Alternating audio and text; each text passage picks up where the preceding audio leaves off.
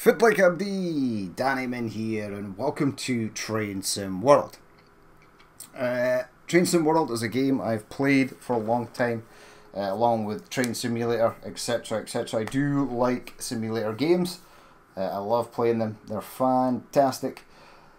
But it's something I've never showcased on the channel, because I was going to do a separate channel and just do purely sort of sim games on that, because this channel is more focused on sort of tycoon games, city building, etc, etc, etc. But since we've been playing Train Life and we're taking a break from Train Life until update 2 comes out, I thought we'd fill the gap with a bit of Train Sim World. We'll see how it gets on, and if it's good, then I'll leave it. I'll leave it on the channel, and I may even create the second channel with just sim only sort of gameplay. So before we start, we're going to do the Bakerloo line, and we're actually going to do the tutorial. So if you've seen the tutorial a bunch of times or played it yourself a bunch of times, then fine, you don't have to watch this video. I know that there is sometimes a bug. I've not played this Bakerloo line in months, and it's been so long since I've had the tutorial. I know there is a bug with the tutorial involving the operation of the Class 72, which we are going to be using, because that is what they use on the London Tube line, is the Class 72. That's what their rolling stock is. There is an older model, 34, can't remember, but yeah, so there is a bug. Sometimes you get it, sometimes you don't. I've only had it once where it's worked flawlessly. The rest of the times I've always had it. But I will highlight that when we get to it. Now, there is a bit of speaking in here, but because I'm familiar with the tutorial, I'll probably just zip through it. Now, this is a freshly installed. I uninstalled everything and started from scratch. I've not even added the DLCs that I own yet. This is simply vanilla Train Sim World.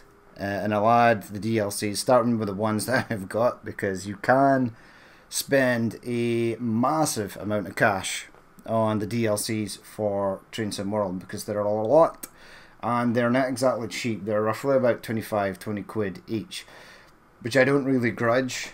Some of them are really good, some of them are better than others, but we'll just see. We'll see how things go. So we'll start off the tutorial. As I said, there's going to be some speaking, but I'll try and zip through this level as fast as possible. You've just been awarded some action points. These are displayed in the top right corner of the screen and count towards your overall experience. It is necessary to be fully observant of the... Right, so he's going to speak, but we can sort of blast past this. No, let's go. Besides operating trains, there are lots of requirements to navigate on foot. Try moving around now. Those shiny leather jackets are absolutely wild. Alright, I'm just going to walk slow up the stairs, because it can actually absolutely murder frame rate climbing up those stairs in sprint. It's not so bad going down them, but climbing up them is bad. Now, this poster is already done. This is one of many interactives to be discovered, but not all of them will be as easy to find as this one. I've actually done all the interactives around here, because I've done this tutorial to see if the bug was still there, and I needed to get a feel for the Bakerloo line, again for the Class 72. It's a fairly easy train to operate, although the tutorial leaves somewhat to be desired, because it just doesn't work. This screen in the middle should also be broken, but I've repaired that. Right, we'll ask us to sit down, which is weird. Find any seat yet. Push start, unpause, and then we can get into the driver's cab. A lot of time will be spent operating trains, so when ready, sit in the driver's seat. Right, so first of all, it is asking us to acknowledge this. No, first of all, I'm going to do this. That is going to be pressed, and that is going to bring the brake pressure back up. And then, I'm going to reset the valve. A heads-up display has appeared on the right side of the screen. This is a guide to what the train is doing. This is the speed display. The white needle shows current speed, The red marker indicates the maximum permitted speed. This is the direction display. An arrow will indicate forward, reverse and neutral directions. This is the power display. A number will indicate what position the power control is in. These are brake indicators. They show the state of various brake systems, allowing independent management of them. In the top right are the signal and speed limit displays. These feature an indication of what is approaching and countdown distance to when they will come into effect. Some of these displays can be hidden via the settings menu for a more challenging experience. This train is ready to go. Push the indicated handle all the way forward to get moving. Okay, so that is in fact a lie. This train is not ready to go. It's not far from ready to go. So we'll have a look around. There's not much to see here in the 72. But what I did before I got in was I depressed the dead man's handle. Now the brakes are set to off and release, and there's no brake pressure. The train is on a flat grade. You can see at the right hand side there it's a 0.0. This piece of track is completely flat. If this had been on a grade or any sort of hill or slope, the train would roll forwards or it would roll back, and the brakes would have to be applied in rheostatic 1 or 2 or whatever. So yeah, the train is not ready to go. Also, the left hand side door is open. Now you see a little red box around the 0. That is saying that if you flick this into gear, into running, forward, shunt, series, parallel, the train will not move because the doors are still open. That is a safety feature. That is a real world thing, so there's nothing you can do about that. I'm going to click this again, and then hopefully...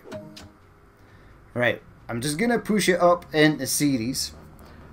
This guy's going to start talking again, but I'll speak more after he's finished.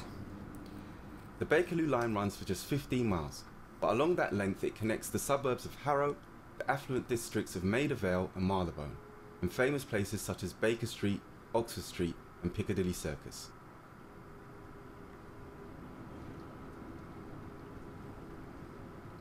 The trains that operate are the oldest on the network, taking their name from the year they were introduced, 1972 tube stock.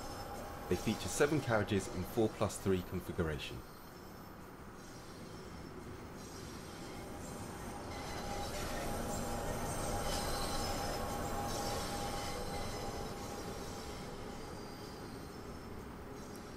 Congratulations!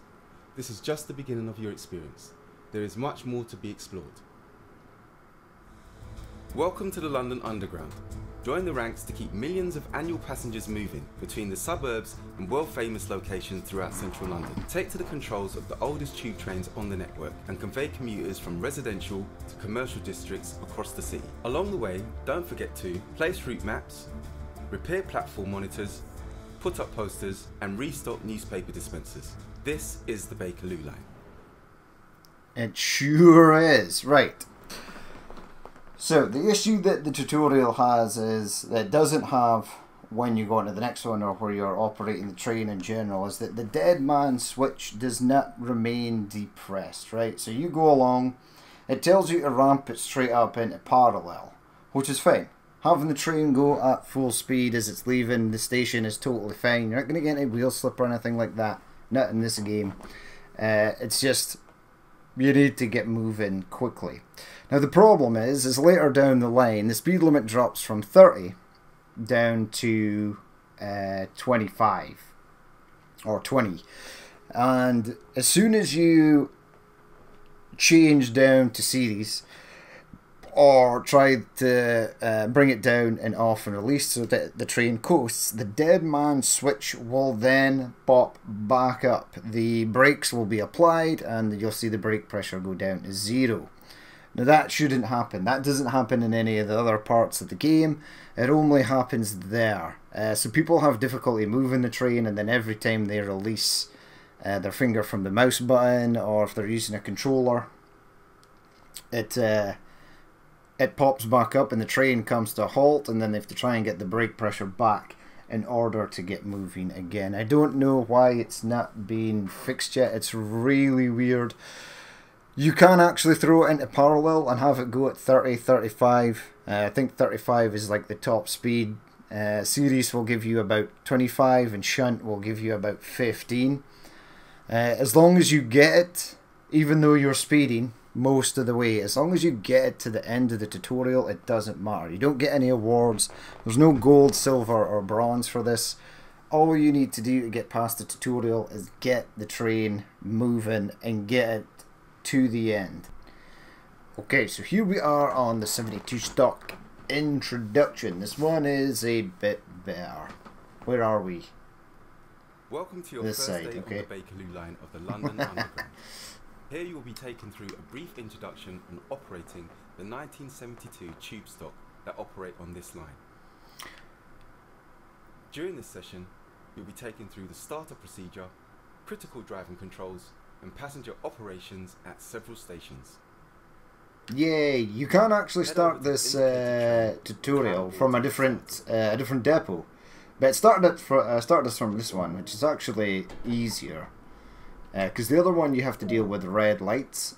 This one you don't. This is where you'll be spending most of your time. I don't know how we close those doors because there's no button or switch to close them. Right. Let's. Where is this? You can actually change the destination, but I can't remember where the hell this actually goes. So we'll just jump in here. The control switch activates the train for operation. Okay, so we need to insert the key down here. So insert key, switch that to on. We need to do the key here for the direction selector. Direction of travel. Alright, we need to switch that to enter. We need to set this to emergency. Set this as indicated to begin the startup procedure. Alright, emergency, there we go. Brake as indicated. We then need to set them to off and release. Off and release, there we go. Yep.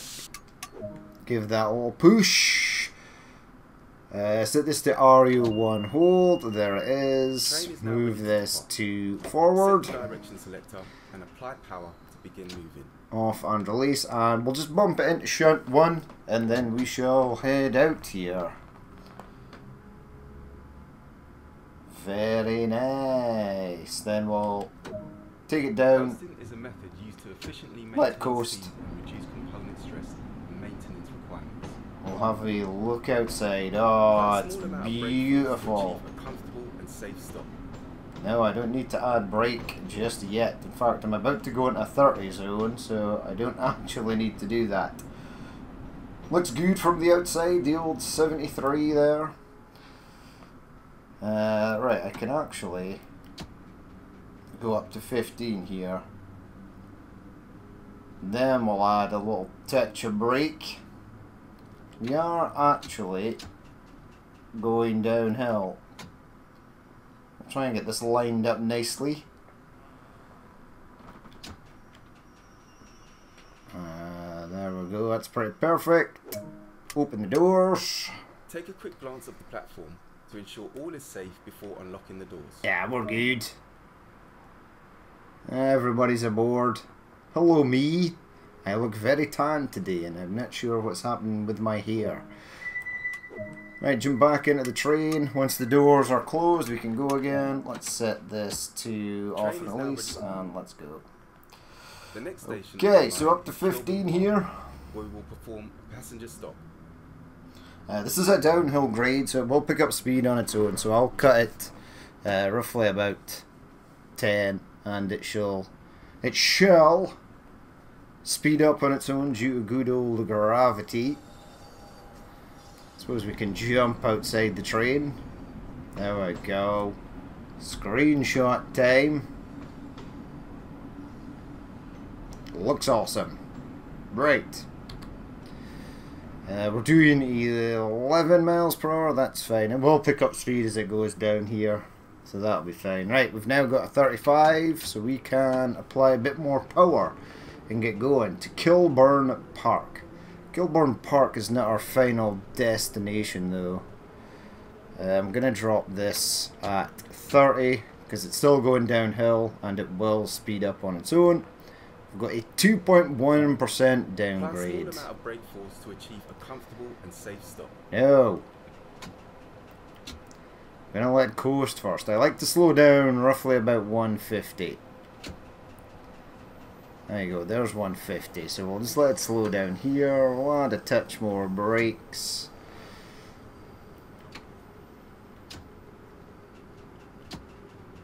Right. Notch 2 brakes there should bring us to stop roughly. Okay, notch 3 and notch 4. It's a bit too far. Oh well. Doors open. What does this look like? Ooh. Oh, I'm trapped. I can't get through there. Yeah, all the doors made it on, so we're good. Right, load passengers. Let's close the doors. It's time to get going. Set the doors to locked. Yep, I know. Right, off and release, and let's go to the next stop. This time and see how you get on. Yeah, that was a bit shoddy. That one. We were a bit too far. Maybe a bit too lax in the operation in the train here. Right, so this is going down, but it will level out shortly. And then once we set into coast, it will be totally fine. It will basically run on autopilot. There we go, 0.1, there's 0. There we go, we'll let coast there, will we? Nah, get up to 35. There's 35. Then let coast. Right, so we're approaching this station. Speed limit is going to come down to 30 and 200 yards, but I believe that is the other side of the station there.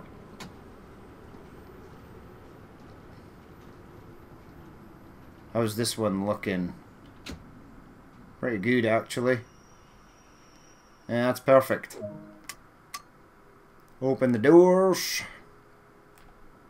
How good? Yeah, that's real good. Hello, people. Get on the train. Right, jump back in. We'll close the doors, and that should be it. Good work. That concludes all of the basics of operating this train. So that was easy. This tutorial, the second one, runs way better than the first one. I must say. It's so much better and easier. The dead man's handle actually stays in place, so the brakes do not apply every time you try to move the accelerator, brake, whatever you want to call it, and it just works. It's so much better. The first one, if the first one was like that, no one would have any issue. But we'll leave it there for that episode. We're just going to do the first 2 tutorials in this little episode, and then we'll jump into the first line. We'll do that, we'll jump into the next, and after we've done all the tube lines, we'll do a run on the Sandpads Grade or the German railways, which I've completely forgotten. There's something ban, can't remember. But yeah, so that's going to be it for this first little episode. As always, if you did watch this and you'd like to leave a like, comment or dislike, please feel free to do so. And if there is more you would like to see in the future, then hit that subscribe button. But I've been Danny Man, this has been Train Sim World, and I will catch you later.